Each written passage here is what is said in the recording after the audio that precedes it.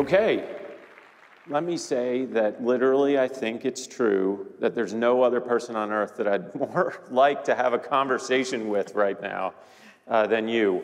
Let me give everybody a little bit of a rundown into our guests today. Dr. Sue Desmond-Hellman is an innovative leader, former CEO of the Gates Foundation, and has had an incredible career as an oncologist, scientist, business executive, and someone who's dedicated her life to improving the human condition through innovation.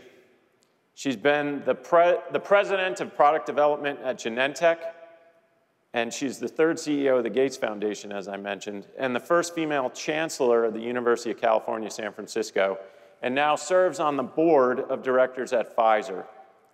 And I think on behalf of all of humanity, I want to congratulate you and thank you on the announcement today that the vaccine has been approved for children. So 5 to 11-year-olds. Great job.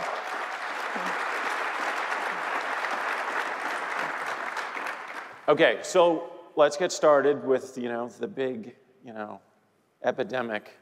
I just want to ask you, just give us your perspective on COVID, how it went, how we handled it, what did we learn, what did we mess up, and just give us your perspective, because I think you've had this incredible, seat at the table, literally, in combating this. So we did some things well and some things poorly. I'd start by saying this was not a surprise. This was not a surprise. The same world that had seen SARS, Ebola, Zika, knew that our greatest threat was something global that was spread through the respiratory route. Spread through the respiratory route. If you could add one ingredient that would make that more difficult, it would be that you can spread it while being asymptomatic. That's the killer, and I think we often forget that the asymptomatic spread was especially difficult. So having come as something we expected, I'll get into some of what we should have done better, because it's a long list and I'll try and make it short. What I think we did well, and I actually think is under-celebrated, here's the thing that I think is really quite remarkable. So Wuhan, China, which I think everyone now, if there's anyone in this room who doesn't now know that there is a Wuhan, China, right. Raise your hand. The Wuhan, China identified the first cases, and there's a lot of debate about the pace of them letting WHO and others know about it. What did go well was scientists in China did make the sequence of the virus available to others. Right. That was incredibly, incredibly important. And so I would say I give a high grade to technology. In fact, a grade that's beyond my wildest expectations. The indoor land speed record for vaccine development was mumps, 4 years. 4 years. 4 years. In January of 2020, companies like Moderna, companies like Pfizer got the sequence and made a vaccine. And so having that vaccine available in less than a year, takes my breath away. Absolutely. And not only less than a year, there are two factors that I think people should be aware of. One is with messenger RNA, that's never been done before. And the other is without taking any shortcuts. So lots and lots of patients, full safety database, interactions with the regulators, no cheating, in the vernacular.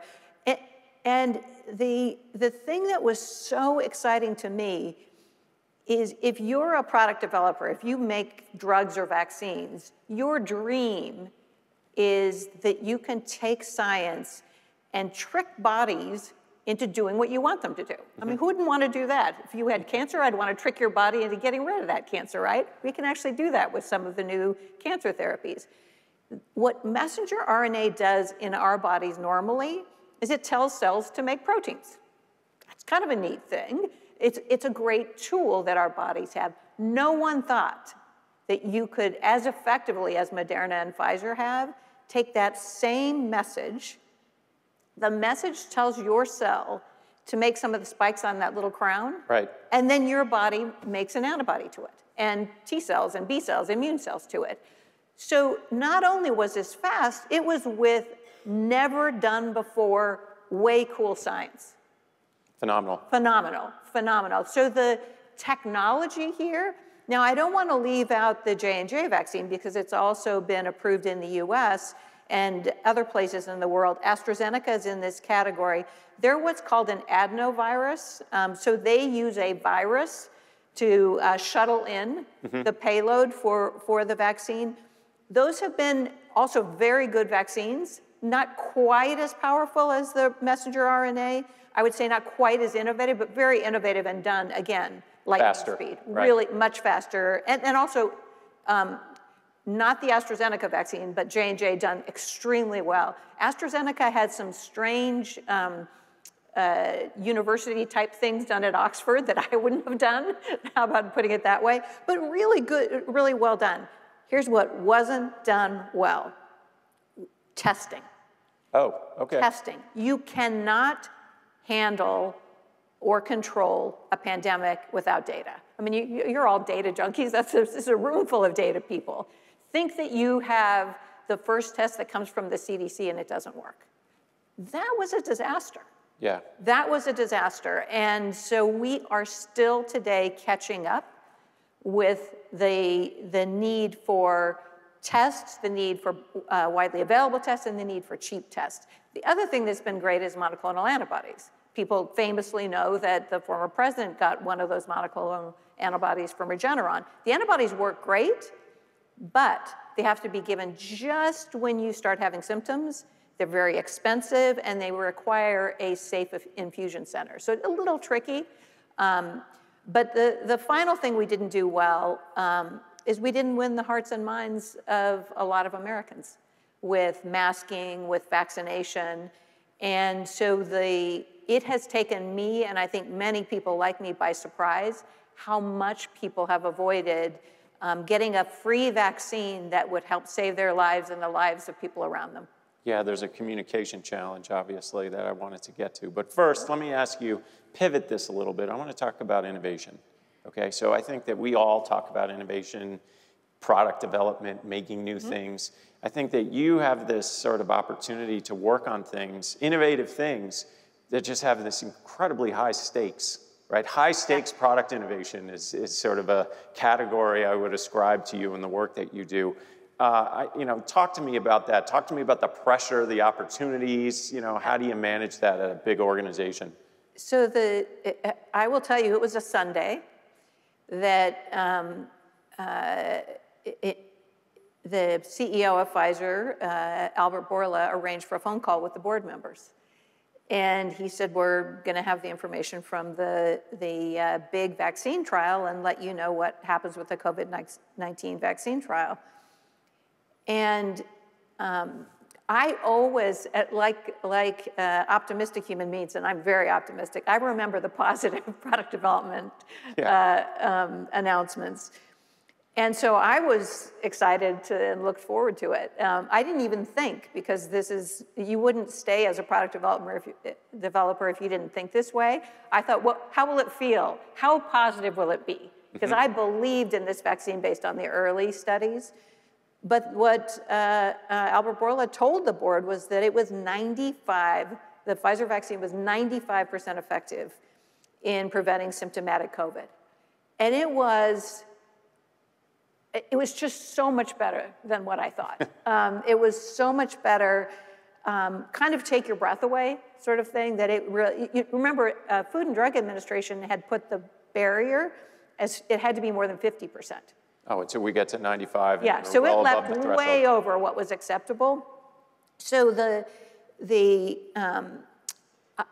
it was just, I thought that Sunday, what I always think when I get to be part of revealing product development news for high stakes, high risk projects, I'm of two minds. One is, think of all the humans on Earth who will benefit from this. It's so much fun to know that your hard work and the work of your colleagues will translate into something great for others. And the second thing is, this is really fun to be part of this. You get to know a secret for a little while.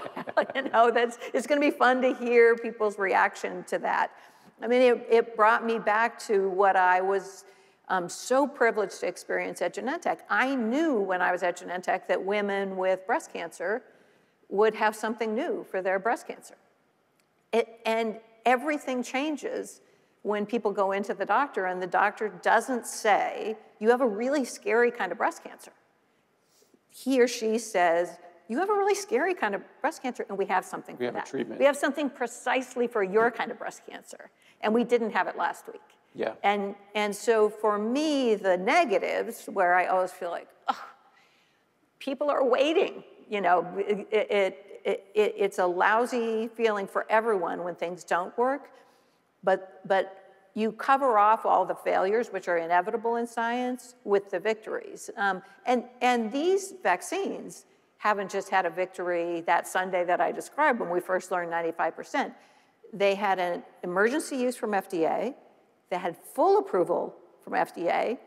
They had approval for teenagers, approval for boosters, and now approval for 5 to 11-year-olds, as you mentioned. And you had to scale up the manufacturing process, which we were talking about backstage. Yeah. Now, you also have experience, responsibility for the manufacturing of these drugs.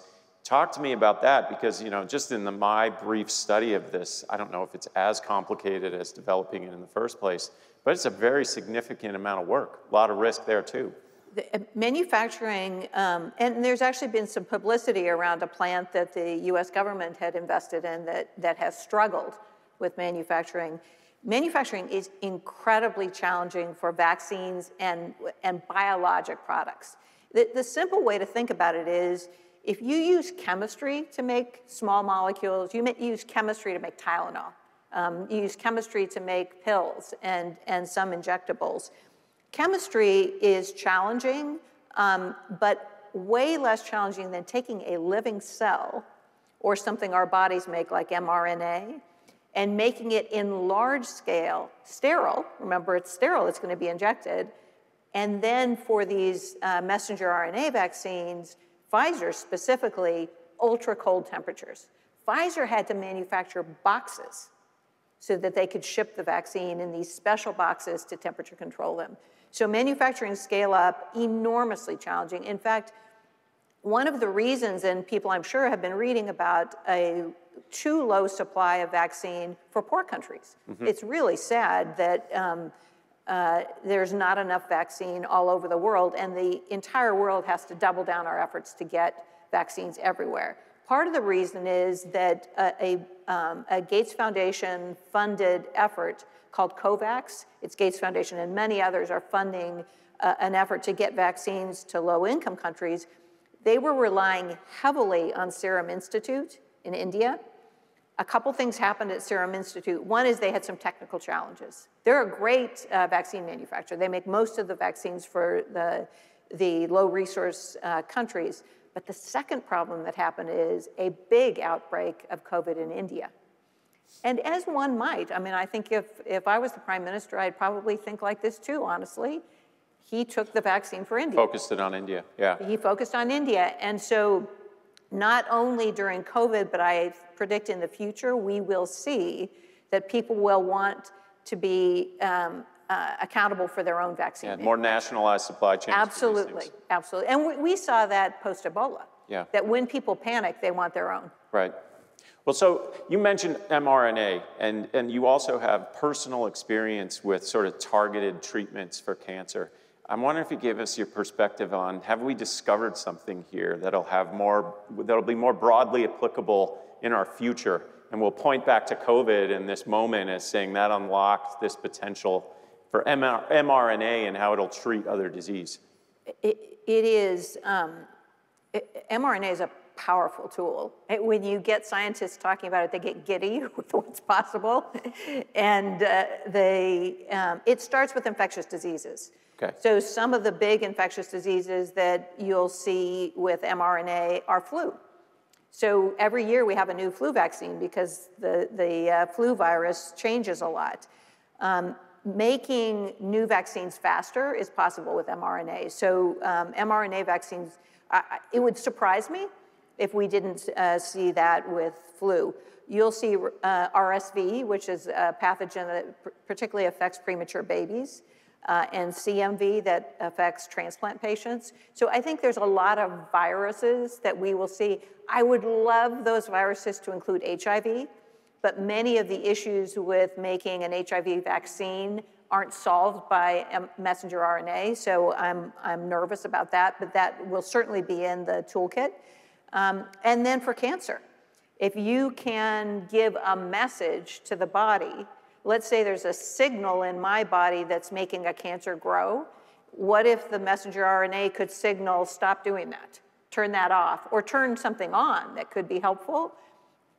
Anytime you can make a message, there's a lot of messages I'd like to get. There's a lot of positive messages we can read, and I'm hopeful. That's right, that's right. Hopefully this leads somewhere. So, it's not that simple, because one of the sneaky things cancer does is if we turn up one dial, cancer turns it down or works around it. That's what's happened with a lot of other cancer treatments. But what you want in cancer, and increasingly, is how cancer patients experience their cancer, especially cancers like breast cancer or prostate cancer, is you try best thing A, and then if your cancer is resistant to that, go to B and C. So messenger RNA gives us something else, another tool, another trick up our sleeve. So I'm enormously excited about what's possible with messenger RNA, and I'm grateful to people who spent 2-3 decades beavering away, getting their grants rejected and getting no's. There were a lot of no's with messenger RNA. Well, yeah, you said this to me previously, that A, we expected this, and B, messenger RNA wasn't exactly just invented. This approach wasn't just invented now. And so those people that were sort of toiling behind the scenes for this potential, it really all just plugged in right when it needed to. It's kind of amazing. It was all of our collective good fortune, and I'll include me as a vaccinated person, our collective good fortune that it was ready right when we needed it. 5 years ago, I don't think we'd have been here. Yeah. So you talked a second ago, and I want to go back to it, about the communication and the trust, I guess, people have. And it's been on my mind, certainly, is how to instantiate trust in an organization, or whether or not we should just operate based on the assumption of no trust. I think you have a perspective on this, and I'd love to hear your thoughts about what we learned in this and how institutions should work to instantiate trust with people. Yeah, well, I come at this as a physician. Okay. I first and foremost, in fact, you might not know this about me, but we're in Las Vegas. I went to University of Nevada Medical School. I delivered 40 babies in this town.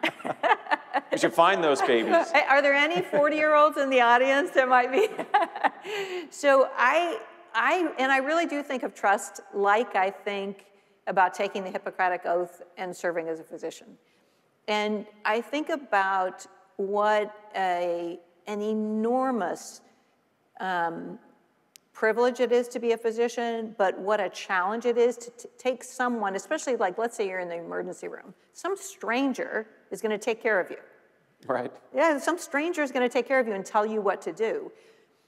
I feel like in COVID-19, it felt to too many Americans and too many people all across the world like some strangers, some smarty pants strangers are going to tell me what to do. Put a mask on, isolate, take my kid out of school, take a vaccine.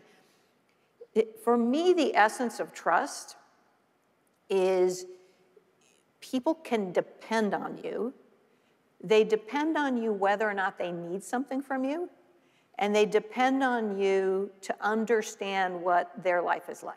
Mm-hmm. And as a physician, I always thought that that was the essence of the difference between physicians I wanted to hang around with and the physician I wanted to be, and the ones I didn't, or I wouldn't go to.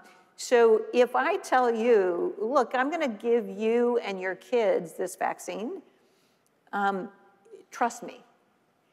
That trust depends on, well, if I'm your family doctor, that helps. If I'm in, the pharmacist in your local CVS or Walgreens or someplace else, that helps. But if I'm part of the government, if I'm part of, I'll use a pejorative term, the deep state, the bureaucrats, the nanny state, the people who tell me what to do and take away my freedom, that feels differently. As a scientist and a physician, I find it super hard and frustrating to understand when people are against being vaccinated. And I do think it goes back, as you said, to trust. Why would someone not want to protect themselves and their family and their neighbors and their colleagues if they don't trust what they've been told, or that they need to, or it feels like an assault or something that feels like a directive? Yeah, like like when kids tell you, you're not the boss of me, right? So I've been working a lot as a public health person to both understand what's going on and to encourage myself and my colleagues, rather than feel frustrated, feel both empathy for what that feels like when someone's bossing you around, and what do we do so we're more ready and more trusted next time? Yeah. You said recently, maybe, something that really resonated with me, which is that we have to become comfortable saying, I don't know. Yeah. Right? As opposed to feeling like you're the leader and feeling like you're supposed to have the answers, and people want confidence, but if you really don't know, it's hard to fake that.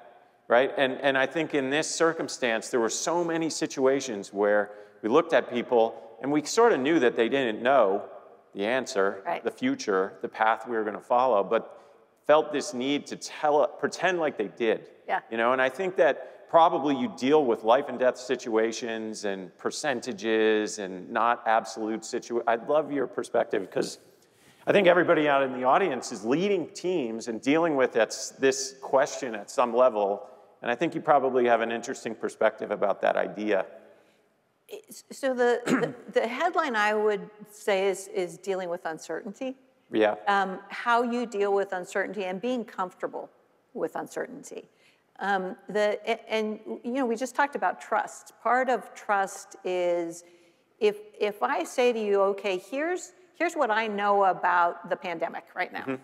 I know we just had this very unfortunate Delta variant that was more transmissible and was a setback during August, September. I know that. Here's what I don't know. I don't know what December and January are going to be like. I just don't know that. And so I think that the saying I don't know, rather than, well, here's my prediction, because we had a lot of predictors in the last 2 years. A lot of forecasts. Yeah, and a lot of, I don't know, almost like theater. Mm-hmm. So I'll give you a sense of what I consider theater. Theater is that we have a respiratory-borne virus that is, and masks help. They definitely help. Washing your hands helps. Not being in a stuffy place that has no ventilation helps. Really bad we knew early on, loud yelling, singing, these kinds of things. Here's what probably makes almost no difference: wiping things off with alcohol or sanitizer. I don't know about you, but I didn't go anywhere in the first half of 2020 that wasn't well wiped. Right. It was wiped everywhere. Everybody had crews assigned to make sure that everything was wiped. Right. Right. So as someone's coughing on you, they're wiping. So I say that that's theater, because instead of saying we don't know, or here's what we do know. We know that coronaviruses are transmitted through the respiratory route. Mm-hmm. Now, if there's a puddle there, I'm going to worry about you, but in the absence of that, wiping is probably not a big tactic. And there was a lot of confusion about masks. Here's what the truth was, is that we didn't have enough masks. And we didn't have enough masks for caregivers, so we were giving them to caregivers. That doesn't mean you shouldn't wear a mask and I shouldn't wear a mask. So I think there was a lack of trust and credibility because people didn't say, I don't know. And it isn't just pandemics. As the CEO, a lot of credibility accrues to, I'm sure, anybody in this audience who says, I don't know. What do you think? I 100% agree with you. And I don't think it just applies to CEOs. I think it applies to anybody who's trying to motivate and lead a team. Absolutely. Having the confidence to be able to say, here's what I know and here's what I don't know and here's what we can do together and figure it out, as opposed to the opposite, which kind of introduces maybe a lack of trust.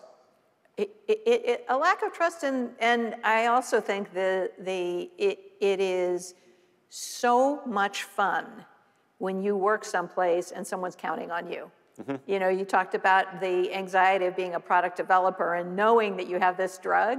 I felt like that one way to heal the anxiety was optimism, and I've always had that in large amounts. The other thing is working in teams. If you know you have a vaccine that the world needs, and you have a great team in manufacturing, and you have a great team who's going to think about how it's distributed, and you have a wonderful clinical trials team who is going to find the areas of the world with high levels of COVID so you can go rapidly, it is so much fun to work with that. So you don't have to be like laying awake at night, I wonder if we'll get enough patients in that trial. You know? I don't know where those patients are, but I know someone who does.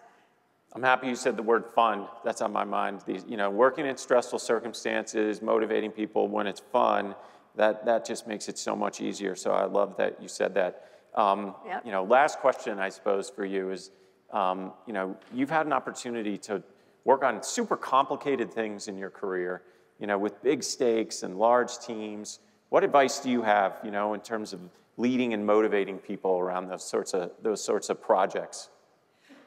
So I mentioned one thing, fun. For me, being part of large enterprises, whether it's Genentech or UCSF or Gates Foundation or Pfizer, there's a sense of purpose and mission that have always motivated me. Just the human condition, decreasing suffering, improving people's quality of life is a huge motivator. Working with really smart, talented people is fun. That I think is a lot of fun. But in the end, there's one thing that matters the most, and that is the values that the company sets. And that's where I do think leadership really matters, is not just values, but every day when you come to work, you experience those values in real time. So that at Genentech, we always talked about doing things so that were good for patients. Mm-hmm. And that we thought about the patient and every single day when we came to work. So many hard things happened to a company that was so early in its life trying such hard things. And literally, I would think, okay, patients are waiting, what's good for them? And the more that you would experience other people doing that, it just felt good to work for a place that did that visibly. And so I think the fun, the purpose, the talent, the mission are all awesome. And the values matter the most in the end. And I think if I can, you can tell me if I'm picking up on this correctly. The idea that all of that can be summarized in that little mantra of the patients waiting and what would they want, that really, really helps, I think. We used to say that, I like mottos. I actually remember them. At Genentech, the motto right before I left was "in business for life." Wow. And that I have a button. And at the Gates Foundation, all lives have equal value.